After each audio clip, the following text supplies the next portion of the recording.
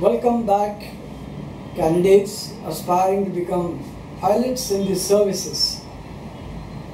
PABT or CPSS will be held compulsorily for all those desiring to join the flying branch of the Air Force, Navy or the Army.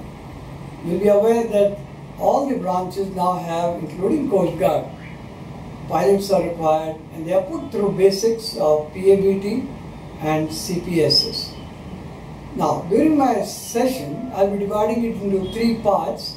Part 1 will be a basic introduction to the concepts and the purpose of conducting PABT, CPSS, and then how do we go about doing the PABT test and or the CPSS test.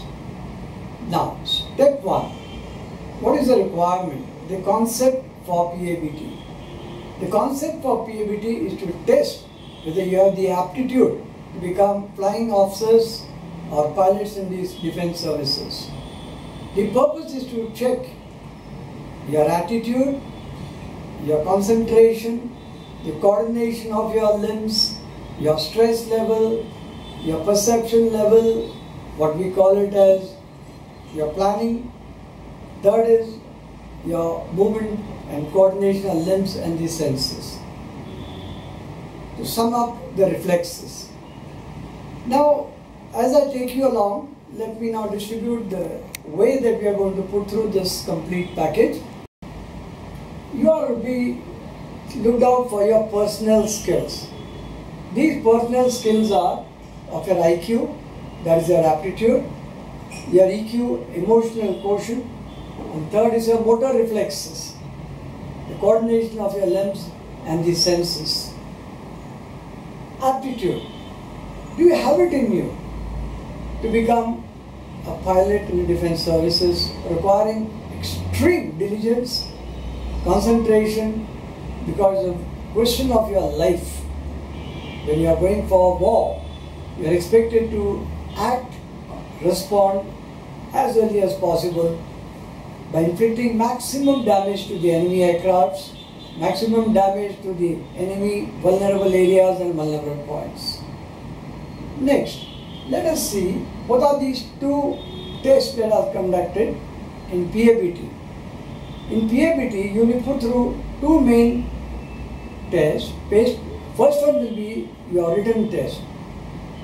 Called instruments are shown in the cockpit, statements are given. You got to tick the ideal statement which matches with the instruments shown to you.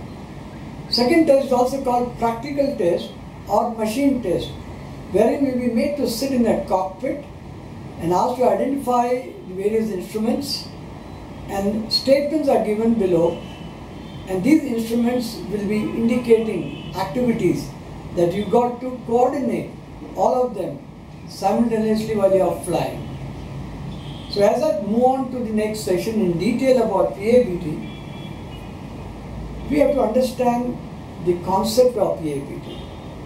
The concept of conducting PABT is that you become a service pilot who is active.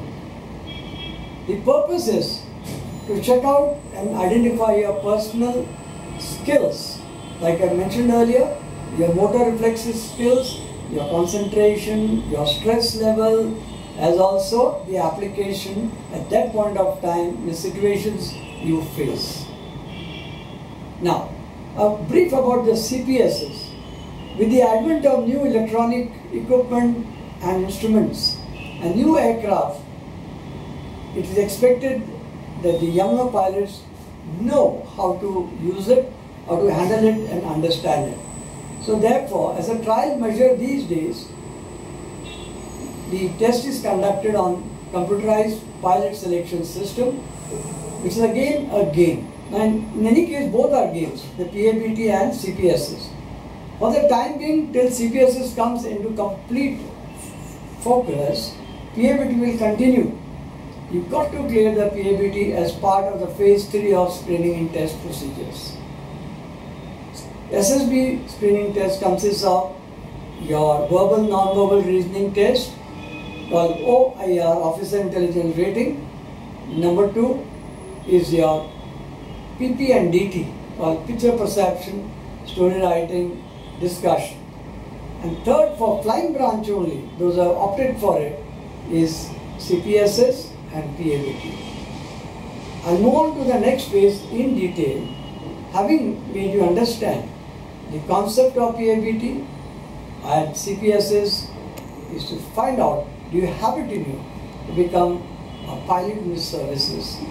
And the purpose is to check out in your motor reflexes, IQ, EQ in circumstances and situations given to you. Thank you.